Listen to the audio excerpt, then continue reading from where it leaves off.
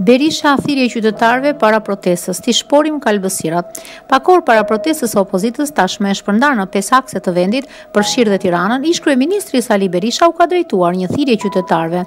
Sot në orën 18:00 Shqipëria kundër Edvin Urrejcit dhe narkoshtetit të tij. Qindra mijëra qytetarë nga të 4 anët e vendit bllokojnë akset rrugore kombëtare për të dëshmuar kolapsin e plotë të kalbësirës së narkoshtetit dhe kreut të tij Edvin Urrejcit.